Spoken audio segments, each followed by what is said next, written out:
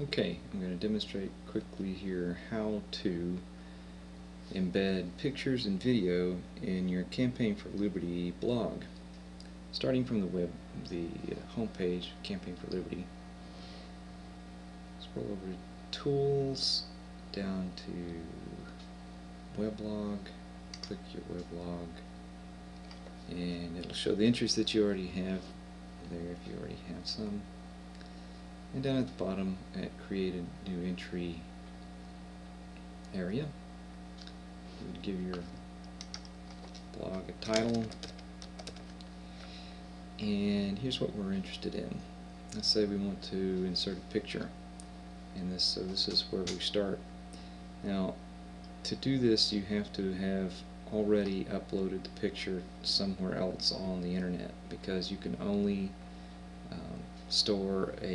you can only make reference to a picture that's already there. You can't upload one here. So I'm going to demonstrate by going to my Facebook page and using this picture of my son, and I'm using Firefox. And in Firefox it's a little bit easier, so I can copy image location.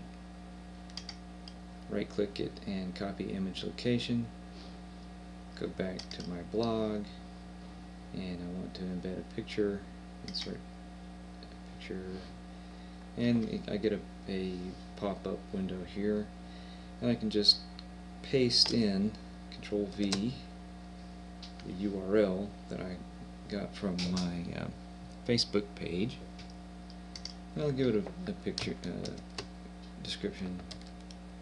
Justin, that's his name, and it'll fill out some information for you. Now, alignment, you want to decide how you want the picture to show. Usually it's going to be either you're going to want to align it in the center, so of your text, so you set it in the middle so that you can have maybe some text above and below the picture. And in this case, the dimensions are going to exceed the size of the box. So, and I don't know really what to do with the border and vertical space and horizontal space, so I just leave those blank, insert, and voila, you have it there. Now, I'll show you how to get the same thing from Internet Explorer. Go to Internet Explorer page, same Facebook page. To get the URL, we'll have to right click, choose Properties,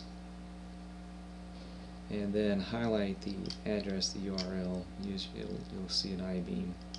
Highlight it, copy it, and then Control C, say OK, back to your weblog, and okay, that picture's already there, but I'll demonstrate that you can add it actually again.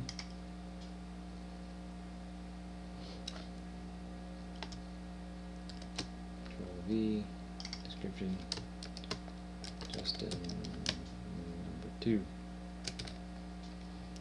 and insert, and sure enough, there it is again. So I have it in there twice. Now let's say I wanted to put in a video from YouTube. Now this will work the same whether you're using Internet Explorer or Firefox. Go to your YouTube page, and let's say I wanted to use this Adam Kokesh. I wanted to embed this Adam Kokesh announces bid for Congress. Right here you can use click on URL, and that'll highlight it for you, so then you can just Control C to copy, back to your blog, click this little gadget here that looks like film, insert, edit, embedded media, and again it gives you a pop-up. Type for anything from YouTube, use Flash. There are some other types there in case you want to embed something from another website that uses a different format. Control V to put the URL in. Again, I don't worry about the dimensions, and just say insert, and well, because of my Flash player, you'll just see, again, I'm using Firefox, so you'll see a placeholder for the video, and it knows that it's a Flash media. Now I'm not going to save this because I don't really want this as a blog entry, but that's how you embed both pictures and video on your Campaign for Liberty weblog.